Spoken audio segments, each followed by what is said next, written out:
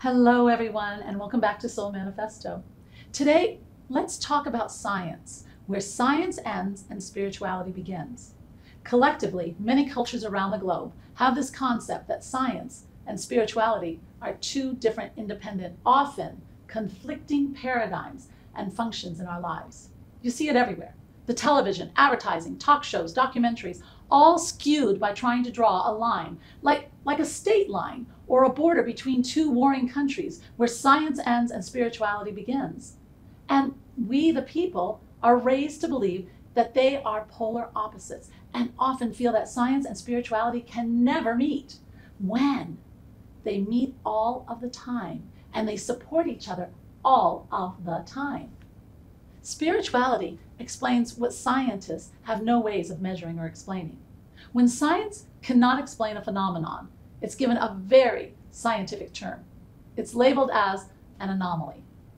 When spirituality cannot explain a phenomenon, it's given a very spiritual term. It's labeled a miracle or an expression of God. But here it is. As the great poet E. E. Cummings would say, "Here is the root of the root, and the bud of the bud, and the sky of a tree called life, which grows higher than the soul can hope or the mind can hide."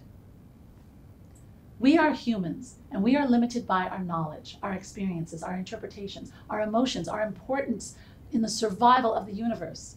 The universe has no limitation.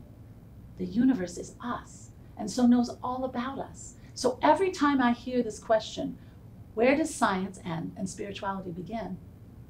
I just love humans even more because it's so human of us to try and fit it all into one paradigm. It gives us a sense of control, of importance. But here's the best part. Science and spirituality both seek the same thing: more knowledge of the unlimited mysteries of the universe. The universe is too majestic, too grand to be confined to the smallness of human discoveries, too undefinable to fit into the human labels like anomaly or miracle. When you think about the universe, just logically think about its size, its complexities, its vast mysteries that are too universal size to be comprehended by the human mind.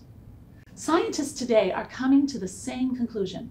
When they find the universe is endless and vast, they realize that nothing can exist in a vacuum, cut off from all the collective boundless energy of the universe. Astrophysicists are now talking about possibilities they would never have discussed even a decade ago. They now talk of parallel universes.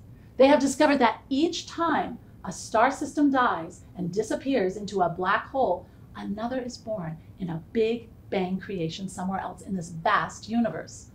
Astrology is considered a branch of science because it is a discipline which uses set rules to explain natural phenomenon. People seek its guidance, then they appeal to their spirituality. They work together in our quest to understand our place in the universe. Yoga, too, is considered a science, but the deep benefits come when we approach yoga in a spiritual manner, using our bodies as the temple to raise our connection to spirit. The benefits of meditation are explained by science. It activates each gland. Activating each gland improves blood circulation. The mental and the physical stress cause increased levels of stress hormone cortisol, which produces many of the harmful effects of stress, such as release of inflammatory chemicals that can disrupt our sleep, promote depression and anxiety, increase blood pressure, and contribute to fatigue and cloudy thinking. In an 8-week study, a meditation style called mindfulness meditation was proven to reduce the inflammation response caused by stress. That's some of the science behind meditation. The spirituality of meditation takes a far more inclusive approach. It is seen as a way to connect with your soul, with your higher self, with the collective consciousness, with a unified field, with your intentions, with your ability to heal yourself, increasing your abilities to manifest more of what you want and less of what you don't want. If you want to learn more about manifesting more of what you want and less of what you don't, click the link I provided for you. It's a wonderful resource for manifesting all that you seek, to finally climb over the obstacles of being reactive to all that comes your way. Ugh, that's just a lifetime of stress. To get over that way of being and through manifestation experience, what the great philosopher and transcendentalist Rumi described as, all that I seek is now seeking me. So where science ends, spirituality begins, is where it benefits us most on an individual basis. You see, at Soul Manifesto, we believe that being humanized and not universalized, understanding a small portion of the phenomena we experience every day, is perfectly designed to provide each individual with the desire to seek more knowledge through science or through spirit or through both. This desire to seek more understanding is simply born from our desire to belong to the whole universe. Which, okay, let's distill that down a bit more. Our desire to seek where science ends and spirituality begins is rooted in love. Love of our human experience. We all want to know more about the things we love, right? You are here with us at Soul Manifesto right now because of your love of being you, even the hard parts of being you. And we all have those, be they the life-changing like divorces, death in the family, diseases, or more subtle like feeling out of control of our emotion, delays in our plans, disappointments in our friends, family, self. Still, through all of these challenges of being human, we seek more, and that is love.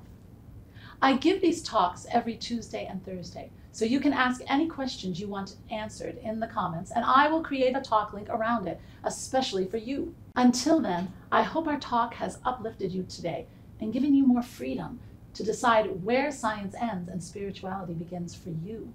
For me, I will say as I always do, love is spirit, and spirit is love.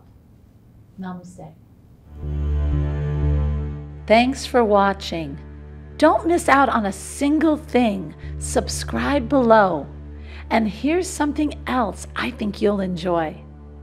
Namaste.